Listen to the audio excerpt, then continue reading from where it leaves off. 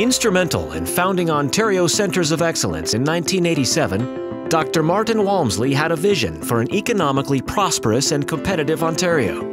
It's this vision we honor tonight with the Martin Walmsley Fellowship for Technological Entrepreneurship. This year, Ontario Centres of Excellence is proud to announce that Richard Beal from COFOVO Energy is the recipient of a 2-year fellowship worth $100,000. We are also pleased to announce that Christina Mueller from Insight Nanofuidics and OCE Morbi from GaitTronics are also recipients of 1-year Martin Walmsley Fellowships worth $50,000 each.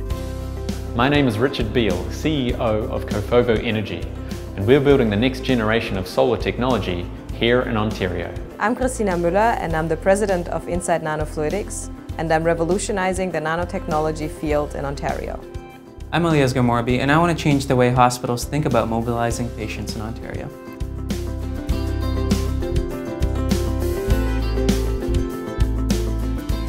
So what we've developed at COFOVO is a low-cost solar power plant technology that is optimized for use in hot, high sunlight regions of the world. Whereas standard solar panels use large, low efficiency, heat-sensitive solar cells, we concentrate light onto very small, highly efficient, heat-tolerant cells, and that makes our solar panels ideal for use in hot locations. It also makes them 2 to 3 times more efficient than standard solar panels. The overall benefit is that we're able to produce up to 60% more electricity than a standard solar system. So since arriving at the University of Ottawa, I've been able to focus on research into low-cost concentrator solar systems. And we've started to pick up a number of different funding sources, including some great support from OCE. OCE supported COFOVO through the Market Readiness Program. We currently have ongoing project with them aimed at development of industrial prototype. Well, what Richard's been able to do is he's looked at what people have been doing around the world, and he's taken all the best elements, and then he's bringing in the low-cost aspect. So in South Africa, we're working with a solar power plant developer to put our first plant into that market. So we've had a lot of great industry feedback, and we're working on a very interesting project in Saudi Arabia for the last several months. The Martin Walmsley Fellowship will allow me to focus 100% over the next 2 years on developing our product and bringing it to market. And Ontario really is an ideal place to build and grow this company.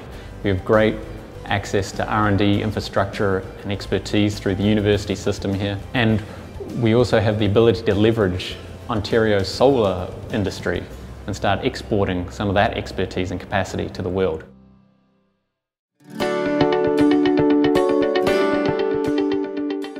So imagine yourself looking at a drug, how it's attacking a cell in real time, in real life. How much more information you could get from that over looking at something that is prepared in a non-natural state. So Insight Nanofuidics has developed a technology that allows this kind of imaging on the molecular scale. I think it's the only technology that really, as a plug-and-play device, allows you to visualize things on the molecular state in a real environment and not dried or artificially prepared. It has a window in the middle that you actually look through, and it has 2 ports that you would flow a liquid in and a liquid out. You know, typically it's done by putting samples in an extremely unnatural state. It can impact so many fields from biology, chemistry, physics that it's just really exciting. Christina has demonstrated over the past 2 years that I've worked with her entrepreneurial spirit. She's a new entrepreneur. This is her first startup, but she has taken all the initiatives and she's very patient in learning all about entrepreneurship. You can actually see how a drug attacks a cell. You can actually see this in real time and where it does what, and so you can control what you're doing in the lab or what a pharmacist does in the lab. I mean, I think this has the potential to enable really breakthrough sciences and really things that change the world.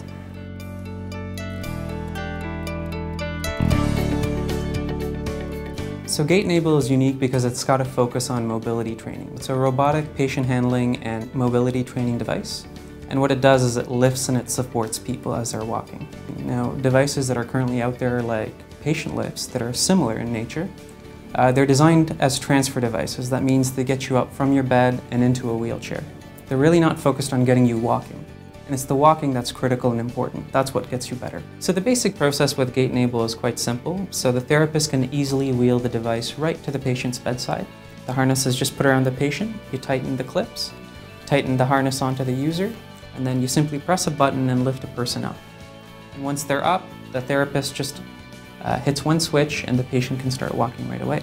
Ali and his co-founder, they're truly dynamic young entrepreneurs with a passion to make an impact with their research. Since meeting with the co-founders, OCE has provided advice on how to found the company and to move the technology out of the laboratory. We've also supported the growth of the company. OCE and both Philippa have been critical to the development of this company because she's been there as a champion for us to help us get access to some of the funding. So currently, we have a market readiness fund, and I've also been funded by OCE through an OBI fellowship as well. And now with the Walmsley Fellowship, it really is the money that we need to get our company started to get us to that next step. It gives me great pleasure to congratulate our 3 outstanding Martin Walmsley Fellowship recipients this year. Richard Beal, OCE Morbi, and Christina Mueller are wonderful examples of how bright young Ontarians can make a difference. Congratulations on being awarded a 2013 Martin Walmsley Fellowship. We are proud to support you.